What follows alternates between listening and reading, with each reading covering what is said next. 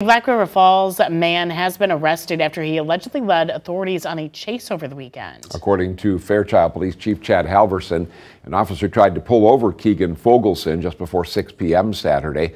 He says Fogleson immediately took off. During the chase, officers learned he had a felony warrant for his arrest. They say Fogleson drove 70 miles an hour through a residential area, throwing items at officers multiple times, including a hatchet-like item. Officers said Fogleson also rammed a squad car 5 times. He eventually ran into a residence and locked himself inside. He did surrender when police agreed to let him smoke a couple of cigarettes. Police said Fogleson has a long criminal history with multiple violent offenses. A court date has not been set for him yet.